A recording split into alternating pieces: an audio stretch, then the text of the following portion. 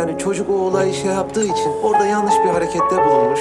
O yüzden Aydın Bey, şimdi siz bize biraz şey edebilirseniz, yani en azından şu tahliye davasını durdursalar. Aslında iyi öğrenim görmüş, dürüst, adil bir insansın. Ancak yeri geldiğinde bu erdemlerinle insanı boğan, küçük düşüren, aşağılayan bir hava taşıyorsun. Bütün mesele ne senin biliyor musun? Sen acı çekmemek için kendini kandırmayı tercih ediyorsun.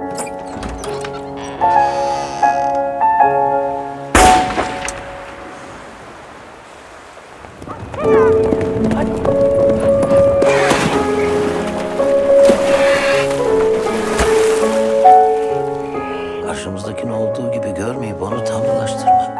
Sonra da sanki böyle bir tanrı olabilirmiş de olmuyormuş diye ona kızmak. Bana biraz haksızlık etmiyor musun?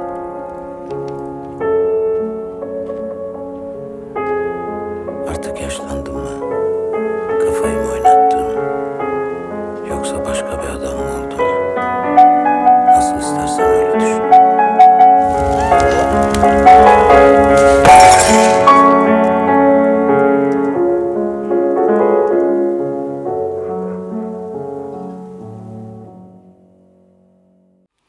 Captain America the Winter Soldier was a heavily shield-centric movie, with major roles for both Scarlett Johansson and Samuel L. Jackson, and it sounds as though that focus may remain for the third outing.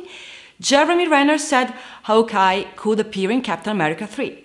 It's not sure yet if the actor fits it into his schedule since he's really busy right now. It's also unclear how exactly would Hawkeye fit into the story. That's all for today. I'm Valerie. I'll be back soon with more Captain America 3 updates. Bye.